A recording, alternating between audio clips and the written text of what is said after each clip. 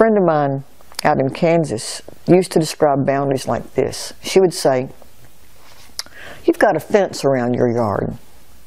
What does that fence look like? Is it white picket? Is it split rail? Is it chain link? Where's the gate? What kind of lock do you have on the gate? What's inside the fence? What kind of flowers do you have? What kind of trees do you have?"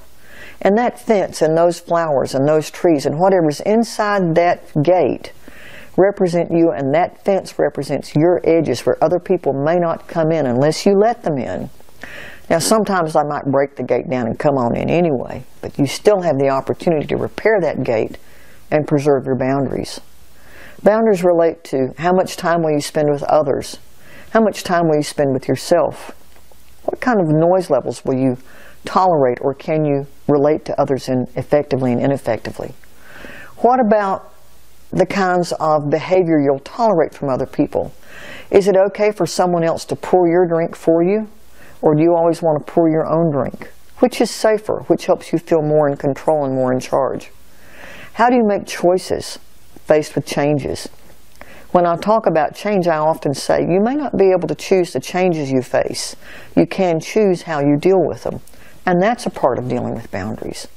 And if you're relating to someone who has a history of trauma, who seems to always have needs that you can't meet, it's important to involve other people as well, because it does take a community and a village to help people recover.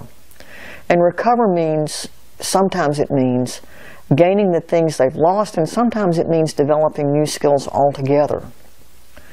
Looking at how do we help people learn to play, because many people have histories of trauma, have missed out on play.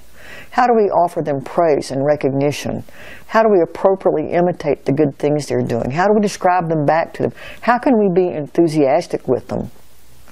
Because what we want folks to learn to do, especially if they're parents, is we want them to learn how to be adults around their children. And if you've grown up without the experience of being a child, it's hard to do. How do we help people develop enough tolerance that they can begin to experience what happened to them in a way that is safe? What do we do, for example, if a person has maybe a container the size of a thimble for their feelings? How do we help people increase those containers that allow them to feel more, be more, and feel worthier of life as they go along?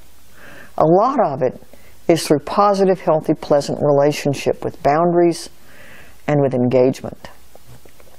It helps people learn how not to be taken advantage of. Now, here's the thing I want to say. If you grow up with very few